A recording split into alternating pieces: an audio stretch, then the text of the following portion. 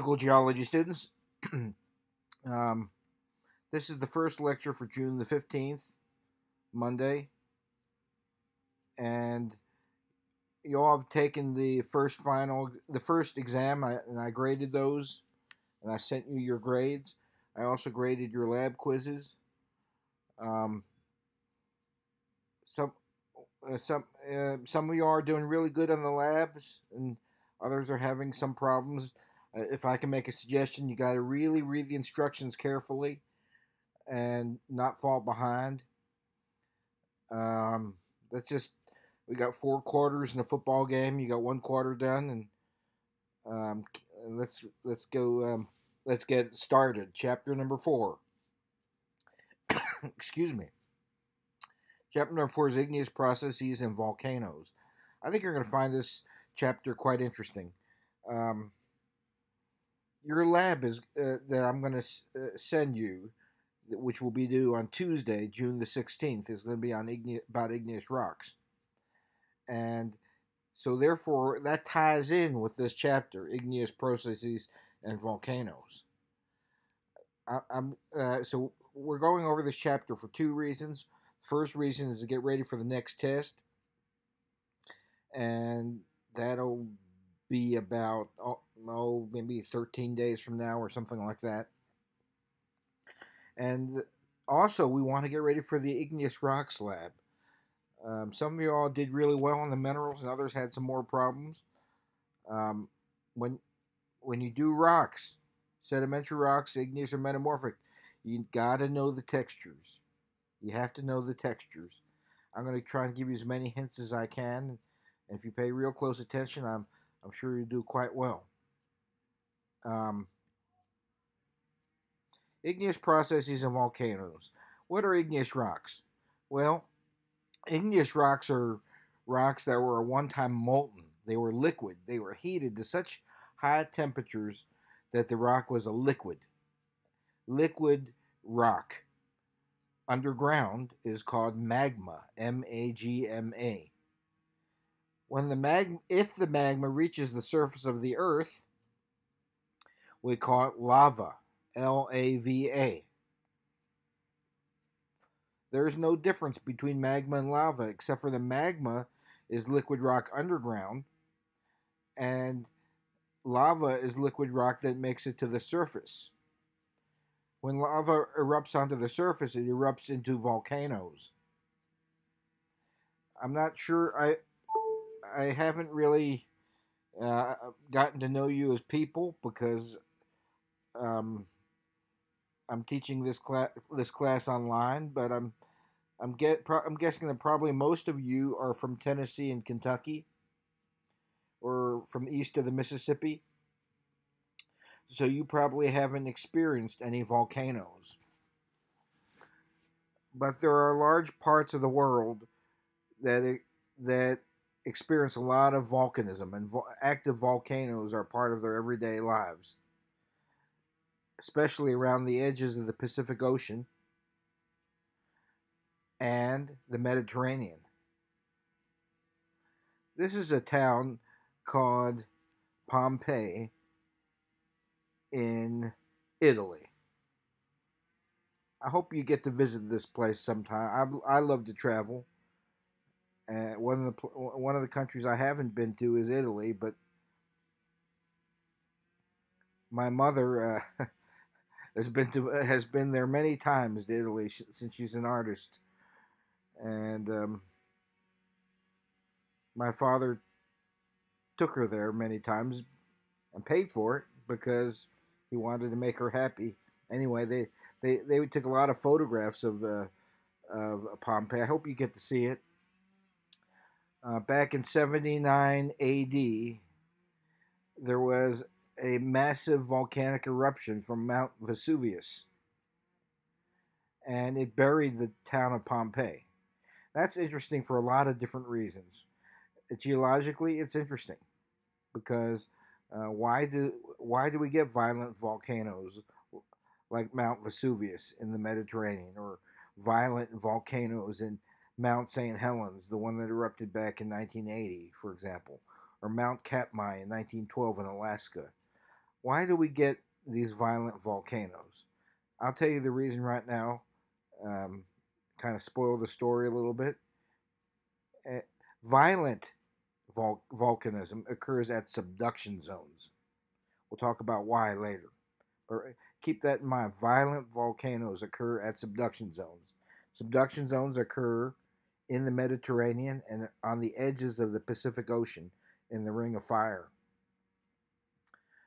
But this Pompeii is also interesting from a historical perspective because um, when you read about the Roman Empire, you read about these various emperors and, for example, the invasion of Germany by the Romans with 3 legions and them getting wiped out in the Rhineland area, and what happened to them, or Julius Caesar getting stabbed outside the Senate, or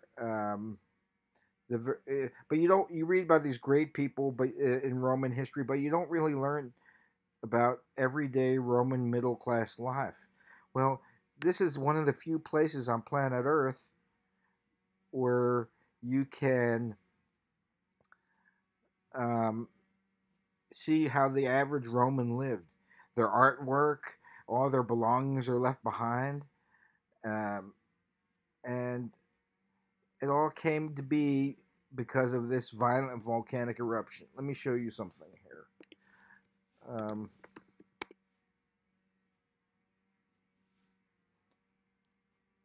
Pompeii.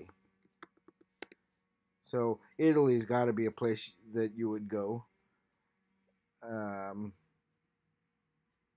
I've been to a lot of different countries with my family when I was a child, or with girlfriends in the past, or ex-wives in the past, and seen a lot of interesting things. Anyway, if you take a look here, you can see that the people were frozen in uh, and preserved in ash, volcanic ash. Volcanic ash is associated with these violent volcanoes. You see all these different people preserved in the ash. Quite interesting. Whatever you were doing when you died, you were preserved in ash. They have one. They even have an X-rated section because whatever you were doing, you were preserved as. And my dad was kind of thought that was interesting. Anyway, um, so the next thing you want to learn about is this. Imagine deep under the earth, it's hot, right? Because of radioactive isotope decay producing heat. Well, the deeper you go in the earth, the hotter it gets. And if you go deep enough, you're going to make magma, liquid rock. And temperatures are so high down there. We're talking anywhere from 600 to 1300 degrees Celsius, about 1,000 to 2,000 Fahrenheit, to melt rock. That liquid rock underground is called magma, magma, and it's going to be buoyant, less dense, so it's going to rise due to it being less dense than the surrounding solid rock. It's going to rise. If that magma reaches the surface, we call it lava. We already talked about that. Well, there's ladies and gentlemen, two kinds of igneous rocks. We have Pluton. Let me write it down because this is so important, and you need to be able to always think when you're looking at an igneous rock. What type of igneous rock is it? Two kinds. We have plutonic igneous rocks, and we have volcanic igneous rocks. Plutonic igneous rocks cool from magma, and they cool underground. Imagine magma underground just cooling underground. That's a plutonic rock.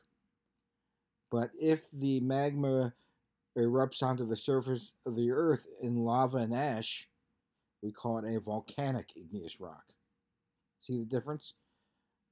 And the easy way to remember that is um, Pluto is the god of the underground in the Roman culture. So it's a rock that cooled underground, and volcanoes erupt on the surface of the earth. How are we going to tell?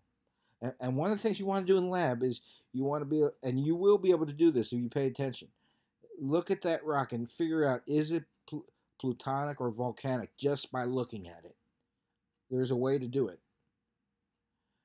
And it has to do with the size of the crystals in the rock. The size of the crystals in the rock. If it cools as a magma deep under the earth, then the crystals will grow quite large. Why? Because if a magma cools underground where it's hotter, it's going to cool slower, allowing for the crystals to become large enough to see with the naked eye. So remember this when you're doing your igneous rocks lab. If that igneous rock has crystals that are visible to the naked eye, it is a plutonic rock. If the crystals are too small to see with the naked eye, you can't make out the individual crystals. You could tell it's made of little crystals, but they're too small to see with the naked eye. You need a magnifying glass to see the crystals. Then it's a volcanic rock. Or if it's made of something, glass, it's a volcanic rock. Glass is not a mineral, and I'll talk about why that is later. But some volcanic rocks are made of glass, but most are made of tiny little crystals, too small to see with the naked eye.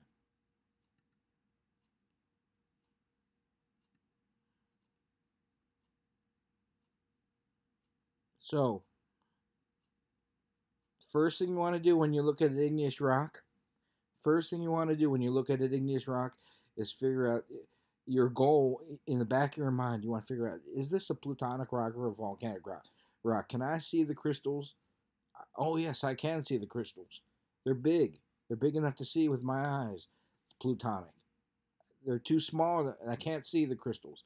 It's volcanic. That simple.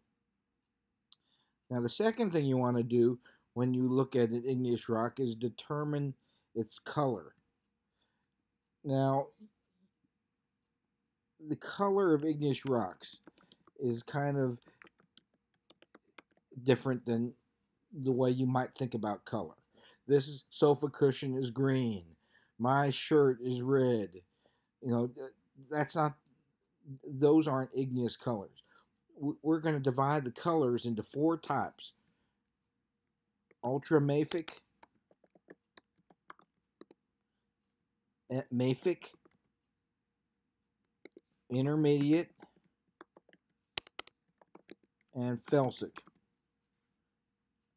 You're probably thinking to yourself, I've never heard of these words before. Intermediate you heard of, but how in terms of color? Well, when you talk about igneous rocks, you always want to put into one of these 4 colors.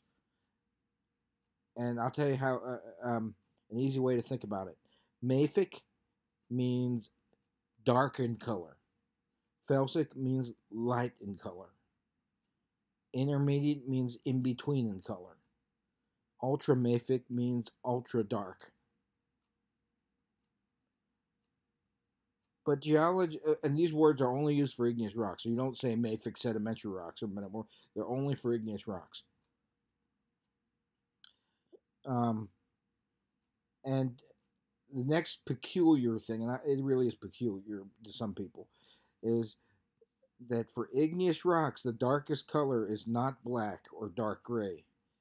It is green. Green is the darkest color. Remember that. So a light green is darker than black or dark gray. Green is the darkest color. The lightest color is not white or light gray. It is pink. So a dark pink rock is lighter than a white rock or a light gray rock. If you can remember that, then the rest of this becomes simple. Well, ultramafic rocks, what color do you think they're going to be since they're ultra dark? They're going to be green in color. Mafic rocks are going to be black to dark gray in color. Felsic rocks are going to be what color? What's the lightest color for igneous rocks? Pink. Intermediate rocks can be any in-between color, like a medium gray to a even white would be intermediate. Or a mineral that contains dark and light minerals mixed together is intermediate as well. So the first thing you want to do, your first job when you pick up that igneous rock, is it ultramafic, mafic, intermediate, or felsic? Don't worry, I'm going to show you some pictures and we'll figure that one out. The next thing you want to figure out when you're looking at igneous rocks is the texture of the igneous rocks.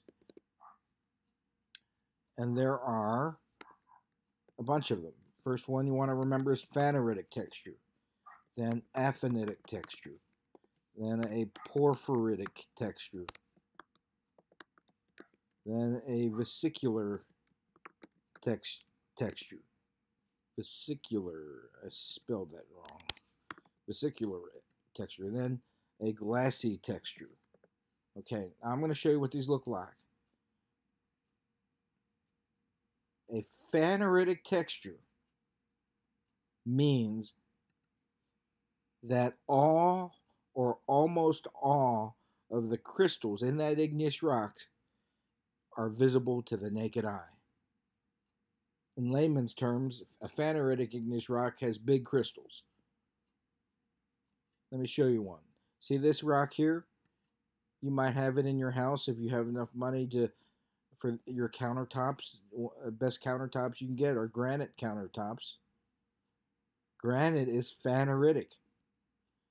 All or almost all of the crystals, you can see the individual crystals, are visible to the naked eye. Granite is a phaneritic igneous rock because it has crystals that are visible to the naked eye. An aphanitic igneous rock is a rock with small crystals in it. You can see that this rock here, all or almost all of the crystals in this igneous rock are too small to see with the naked eye. You can still see it has a crystalline appearance, and you can see these crystals with a magnifying glass, but they're too small to see with the naked eye. This is called basalt. This is a aphanitic igneous rock. Aphanitic igneous rock. Third texture is called a porphyritic texture. What is a porphyritic texture? Well, this igneous rock here has a porphyritic igneous texture. See these light gray crystals here? Or actually, they're kind of whitish crystals here. See them? They are visible to the naked eye. But see the in-between crystals, which are this darker color? They are not visible to the naked eye. This is what a porphyritic texture is.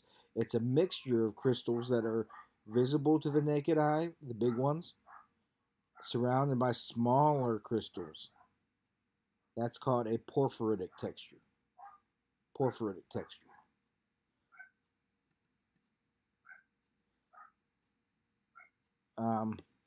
Okay, you're also going to see this pegmatitic texture. You're not going to get that in lab, but a pegmatitic texture is just a special type of phaneritic texture with very large crystals, huge crystals in them. And sometimes they can be, they're inches to feet, even feet long. A pegmatitic texture is just a phaneritic rock with very large crystals.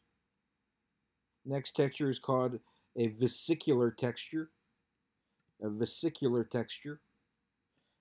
Vesicles. If you go into Webster's dictionary, vesicles mean air bubbles. So a rock that has air bubbles in it, or vesicles, see the air bubbles, has a vesicular texture. Here's one here called scoria. You'll get this in your lab box. S-C-O-R-I-A. Scoria.